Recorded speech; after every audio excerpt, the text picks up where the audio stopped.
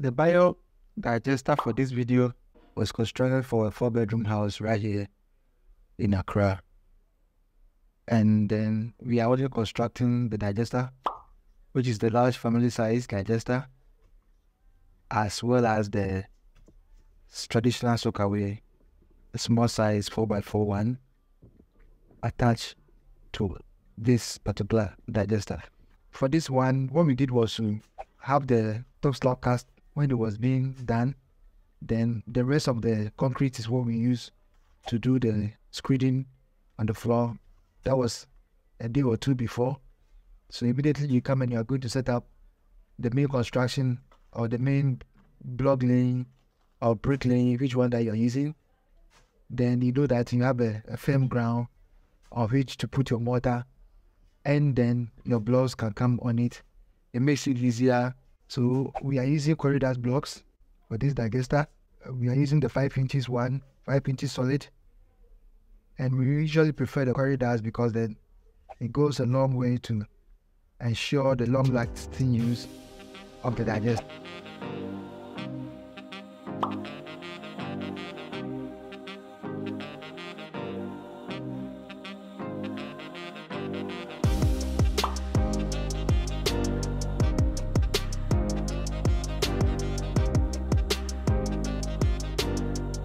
And then you get your location right, you get the exact place you are going to site the biodigester. You can do this together with the plumber and the homeowner as well, or you can give them your technical advice.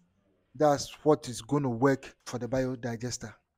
What it also means is that where are the pipes coming from, how many toilets are in the house, how many pipes are coming from which part of the building. You need to know all these things to decide where you are going to place the biodigester. Some homeowners will let you know that they prefer the biodigester at the back and it's hidden, but maybe there's a guest toilet in front of the house.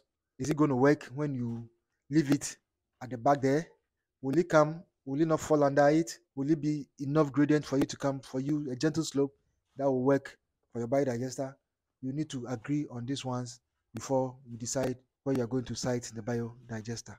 Maximum feet is 2 feet. You have to go, then probably you are looking at 3 feet. How many courses of block are you going to lay? What's the level of the house when the final groundworks are done?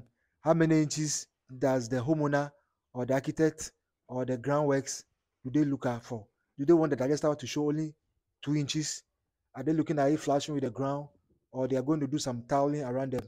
So they prefer it to show, and then it becomes part of the design of the house. You will need to know all these things so that when you do your digester, you get a place for the top slab as well, and then it can be hidden, or depending on what you're looking for, you can get it nicely. I also have to get the size of the digester right. Is it a standard size family biodigester? Is it a large one? What is the purpose for which you are constructing the biodigester?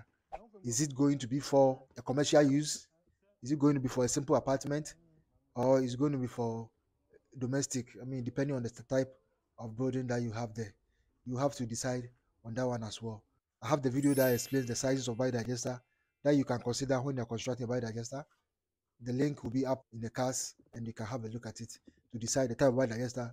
The rectangular shape means that the digester has got about 6 feet on the length, and then the width is 2.5 or 3 feet, and then the depth you're looking at 2 feet or 2.5 feet, so that you know your bedding materials are coming in, you know your filtration materials are all going to be in it, and then it's going to work as you envisage it to work for you. The reason why we also consider the rectangular shape is because the type of simple on-site biodegradable waste biodigester that we do, they work in such a way that you have the outlet leading to the soakaway or into a drainage system, depending on whatever one is available to you for the wastewater, and you are going to do a screening at the base just to separate the water from the human waste.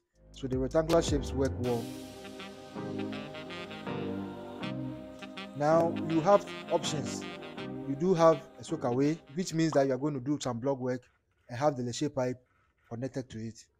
Or you are going to have a soak pit, which means that you are going to have stones that will be laid in it, and then you are going to have some rubber or carpet on top of it, and then you are going to put back the topsoil on it so that it can be buried in the ground. There are conditions for having a soak pit, which means that the ground is good for you and it's going to work perfectly for soaking the wastewater that will be coming to the soakaway from the biodigester. Your gradient is key in this situation. You don't want the water to go back. Is to lay the blocks. That's if you are doing it using blocks or bricks, or to use a prefabricated slabs and have them erected to fit the size of the hole that you have dug. When you are doing biodigester using blocks, we prefer you use the quarry dust blocks because they are firm, they have been pressed, and they can contain any moist or any water that might retain in the biodigester. So you lay your blocks. If you cannot do them yourself, get an expert in terms of a mason to have the blocks laid for you, because it actually does require some technical understanding. But it's also your best bet, knowing that you are a beginner in the biodigester construction. The simple one to do is to just lay the blocks. If you also have access to a prefabricated slab, or you know how to cast these prefabricated slabs, you're also good to go. The advantage is that I mean that your digester can be done within a short period of time.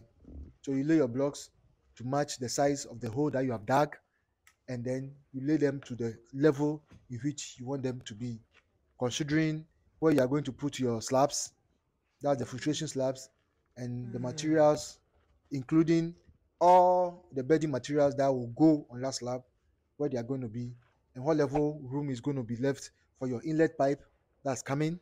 That's key. Remember the inlet pipe that's coming. The inlet pipe is coming from the house, and then the outlet is where the leachate pipe will be leading to your soak hole pit or your soak away.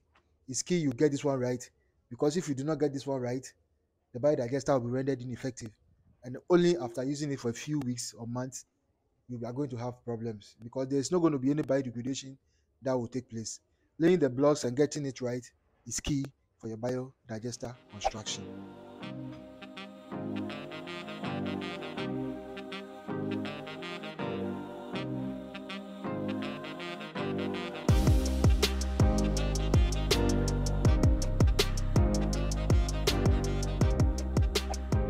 Dream House Biodigesters. Now, thank you once again. This is a video about how to construct a biodigester using blocks and then connecting it to a traditional soakaway. You can like it and leave a comment below as well on this channel. Now, what we are doing right now is to do the rendering for inside the digester itself. Rendering or plastering, as most people know it, means that we are covering the block with thin sheet of mortar just to make sure that the inside is firm and then it looks good and pleasing on the eye. The idea is also to make sure that the block is equally held together firmly for long-lasting use and for continuous use of this biodigester. All it means is that we have done the block work, which in this case was 3 layers. Usually we do 4 coats, but as I've explained in the beginning of the video, what we are doing is to have this digester totally buried under the ground. The homeowner does not want it to be seen, so the top or the last block, which we have brought it up above ground level, is not going to be part of this digester. It's going to be hidden. When the top slab comes on it, then it will flash with the ground, as you might see later the video at the final part. The digester bed has also been done in terms of the screeding. In actual fact, the screeding was done even before the blocks were laid on the ground. We did the screeding using the concrete that came from the mortar and the mixture that we did for the top slab, which we had cast a day or 2 earlier as the construction work was going on. So ahead you can see is where the soakaway is going to be, and then the shear pipe is what's going to be connected to it. This is what the soakaway basically was going to be like. The shear pipe is in it, and then the construction of the soakaway means that what we are going to actually connect for the wastewater to come and settle in. So ideally 5 inches solid block is always preferable, and then you have the mortar mixed, and then you have the block laid. It must be done by a professional. It must be done with the hose leaving the pores that will allow the wastewater to seep around the surrounding earth. And then you must have a top cover that was going to have a clean out on it, like an access chamber, which will ensure that you can always have access to the inside of the soakaway. You can see the inside of the soakaway in any given case during the rain season. If there's a lot of water inside, you can see the inside, and if you have to have it pumped out, it can be done. But most of the time, the amount of water that stays in the soakaway coming from the biodigester is negligible. I've explained to a few people over the years that the toilet water is really not your problem. Most of the time, your biggest problem is not the toilet water. Your biggest problem is the grey water. It is not the black water. The water from your WC is less than half a bucket. It's not going to rise up to the point of it overflowing and returning back to your shape pipe. So the more the advantage is getting a soakaway means that you are going to guarantee the safer or the longer use of your constructed biodigester. And it also means that you are adding value to what is it that you have done, and you are going to have a very good return on your investment when it comes to biodigester construction. So the next time you are constructing a biodigester, ask for a traditional soakaway to be attached to the digester.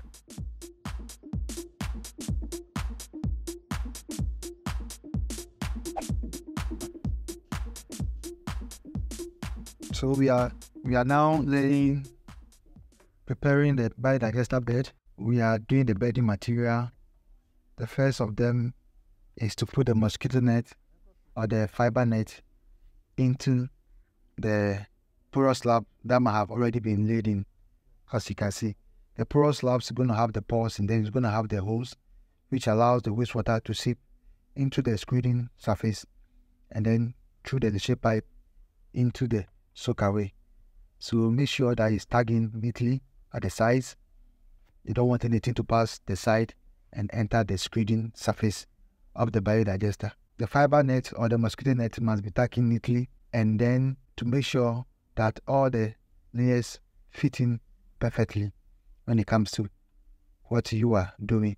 The understanding is also that when it comes to doing the maintenance work, then this layer is what will be taken out from the biodigester bed, including the residue of what is left of the biodegradable material, and then the human waste residue, including all the inorganic materials, will all be on the net, and then those ones can be taken out from the biodigester bed. So it's key to always have your fiber net or your mosquito net as part of your biodigester construction when it comes to the bedding material. The next thing is to put your coconut fiber or treated coconut husk into the biodigester bed. With this, you are also going to guarantee that your biodegradation process works according to perfection, and that is also going to make sure that the scent will be taken out. Usually what happens with scent in biodigesters is because of the wastewater. If you have done your biodigester in such a way that the water is going out from the digester, and then the coconut fiber is treating the human waste, there's virtually going to be no scent. It's highly unlikely for you to have scent, because the scent comes from the fact that the water has been mixed with the human waste. So you spread the coconut fiber evenly on top of the biodigester bed. Make sure that it's enough, it's plenty, it's covering all the areas of the biodigester bed.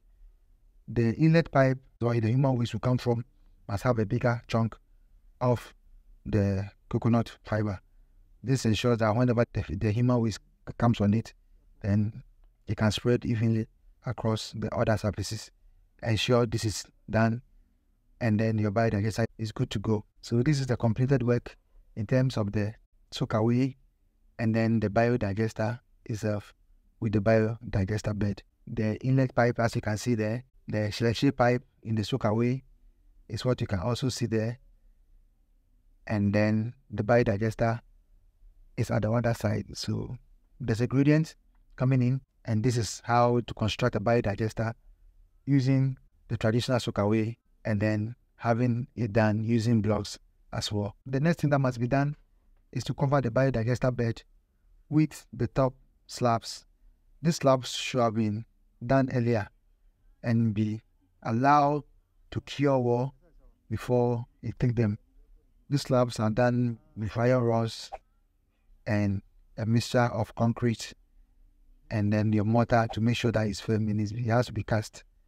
And then you can put it on it and make sure your digester is sealed airtight. You do not need a vent on your biodigester. If there's the need for a vent, it must be on the building, because the toilet scents that will come into the house will be coming through the pipes that have been laid from the bedroom itself.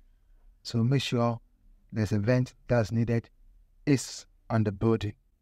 This is Dream House Biodigesters. The next video showing on the channel is going to explain to you how biodigesters work and how you can use it as an option in managing your human waste.